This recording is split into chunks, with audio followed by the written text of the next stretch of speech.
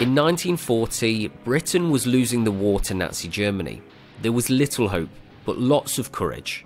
While the battle is still raging, Hurricanes and Spitfires return to refuel and reload. In the skies above, brave young men from the Royal Air Force and its allies fought against the might of the Luftwaffe during the Battle of Britain. Amongst them, 26-year-old Sergeant Herbert Black from Leicestershire.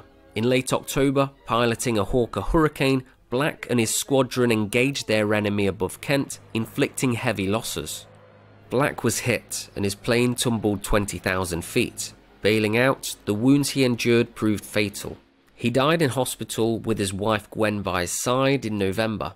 Sergeant Black's life was tragically cut short, just like so many others who fought during the Second World War. Yet even now, decades after his death, his story continues to be told. At Dixie Grammar School in Market Bosworth, pupils pass his portrait every day.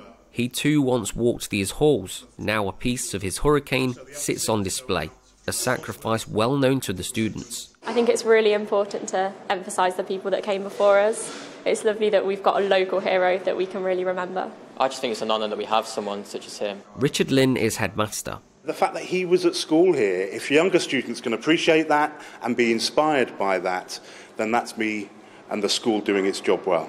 Now Sergeant Black will be remembered across Leicestershire. In Ibstock, the County Council has raised a plaque at the pub where Black lived. Anne's dad was his cousin. She never got to meet the man she affectionately calls Bert, but shares in her father's memories. That's Dad and Bert when they were younger.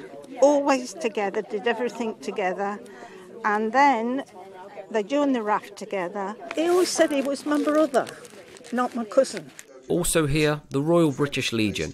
While too young to fight, Derek remembers the Battle of Britain. My father came down into the air raid shelter and took me onto the top, sat me on his shoulders, and we watched the planes coming out of the darkness into the light of the flames of Coventry. For Kevin Feltham, chairman of the County Council, the plaque ensures Leicestershire's identity and Black's memory lives on. People around here that didn't know the story will now look it up and they'll learn a bit more.